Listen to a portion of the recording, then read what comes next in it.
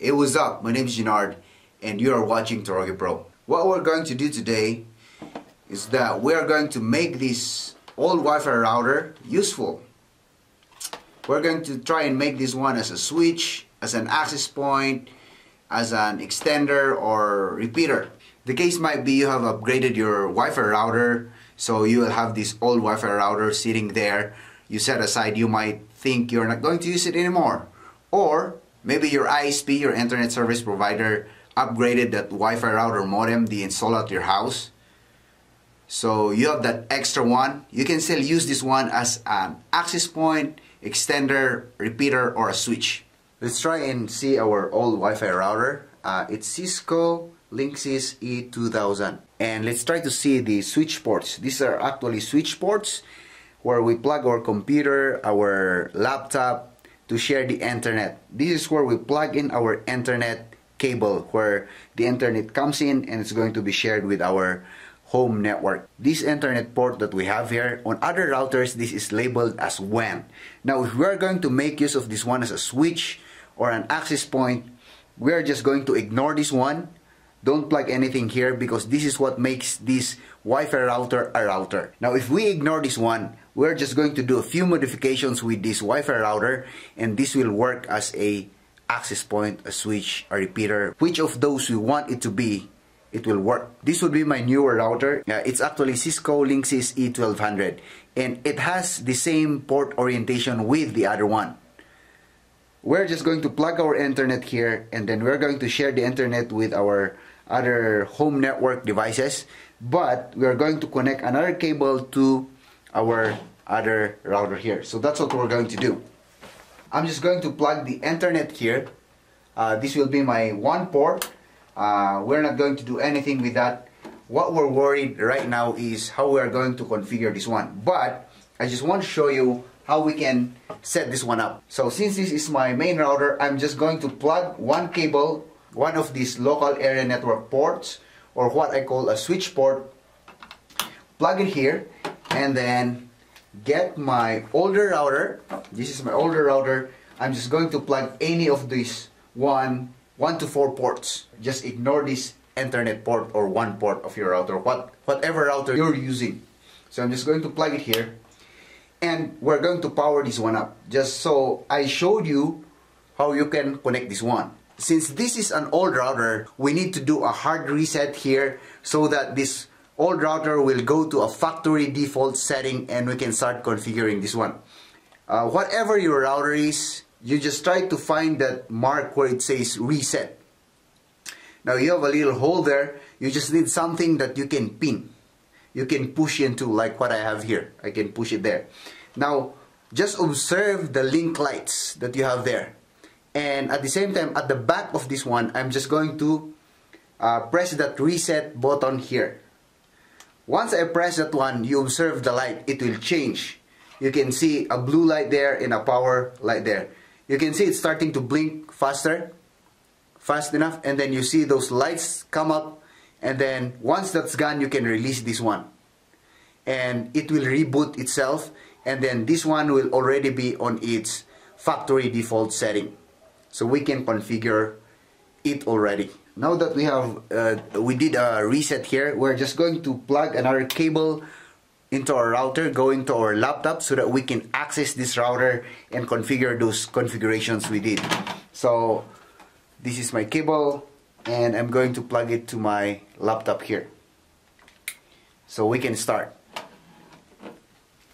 We need to access our wireless router with the IP address of this device. So what we're going to do is go to CMD and then type in ipconfig.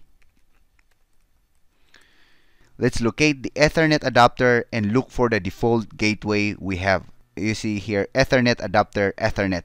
This is the adapter where the wireless router is connected to, and we can see the default gateway 192.168.1.1. Now we're going to open our browser. Just go ahead and open up your browser and type in this 192.168.1.1. Press enter. You will be prompted with a login. Most routers go with username as admin and password as admin, but if it does not work for you, Google is your friend. Just go ahead and Google the model number of that wireless router and ask for the default username and password. So for us, let's type in admin and admin. Login, and we're inside this wireless router. There you go. Since we are here on the setup page, let's just go ahead and scroll down here, and you can see the DHCP server. We need to disable this DHCP server because DHCP servers are enabled on wireless routers. So if we have two DHCP server running on the same network, we'll be having problems with our network because we have our main router. Now this is our old router, so we need to disable this one so that it would stop giving IP address. So our new router will be the one to give those IP addresses to our devices. If you have already set that one, we can save this one first. Let's do it one setting at a time so that we are not going to be confused. Now the next thing we're going to do is we need to change the IP address of this wireless router, because by default most routers use 192.168.1.1 as their default IP address where we can access this one and configure. So if we have two devices that have same IP address on same network, we will be having problems also. That's why we need to change the IP address of this one from, we can start from .2, we can change this one from .2 up to 254. So I'm going to choose the last IP address to put here. That would be 254, since I know no one's using this one. And then I'm going to save this one again. Now your configuration changes has been set. You will be returned to the previous page after several seconds. Now this will refresh in a few seconds, and it will give us the IP address we changed to earlier, that is 254 on our browser. So we're going to wait for a few seconds. Now it has already refreshed and it has changed into our 192.168.254 address, and we can log in with our login again and continue to configure this wireless router. Admin. Okay, we're logged in again. So you can see it's changed. So this will not be conflicting to our main router. Now that that's changed, like what I've said, our wireless router can already be used as a switch. We can use those extra switch ports to plug in other devices we want to. Now that we're done with the configuration of the IP address and turning that DHCP server off, go ahead to the wireless configuration and we can start configuring this one as our access point already. Click on wireless. We can go for manual, and if you want this one to be a repeater, you can use the same SSID that your new router is using so that your users do not need to re-authenticate to this access point we have configured. In our case, let's just put here Torogi Pro. Here on the channel, just leave it as auto so that it will automatically change the channel if it detected interference with other devices. But if you are sure with which channel you are using, you can change this one from 1 to 13. Now the SSID enabled. So that's it. We can save this one. Now that we're done with the wireless setup, it's time we configure the wireless security. This is set to disabled.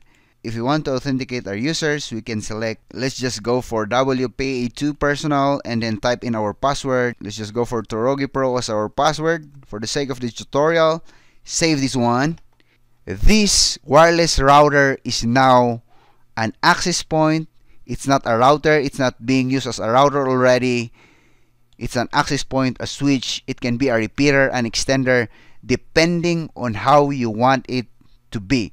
Just make sure to do the configuration on your router. These Wi-Fi routers does not have the same interface when you configure them. Just make sure to remember to change the setting that we have changed. The IP address of that wireless router, the DHCP server should be turned off. You can go ahead and you can configure the wireless settings and everything should work fine. Now if you think I have missed something on this tutorial, just drop a comment below. If it's your first time on my YouTube channel, don't forget to subscribe.